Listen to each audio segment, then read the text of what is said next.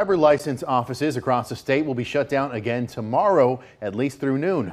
It is because of a system update that didn't go as planned. It's been going on for days now. And as KXAN's Nabil Ramadna reports, people waiting to get a license are just about fed up.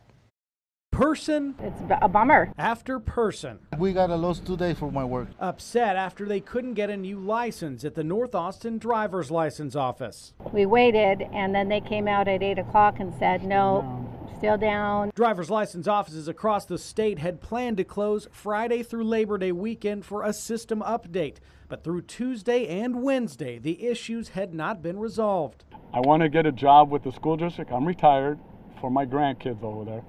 Drive them to school, but I can't even get a license to start that process. The upgrade is impacting all driver license services, including renewing or replacing a driver license or identification card, obtaining a driver record, and verifying eligibility. That's why we moved from California, because they had such a dysfunctional system over there.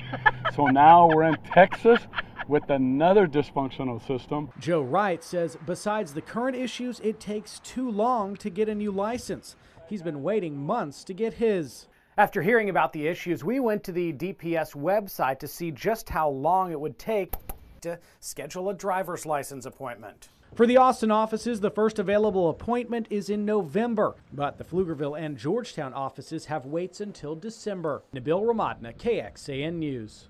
Now, the department tells us they've been contacting impacted customers in order to try to give them priority for rescheduling a new appointment. And looking in depth on this, another computer system problem in late June took down DMV systems. That included county tax offices and other registration renewal locations.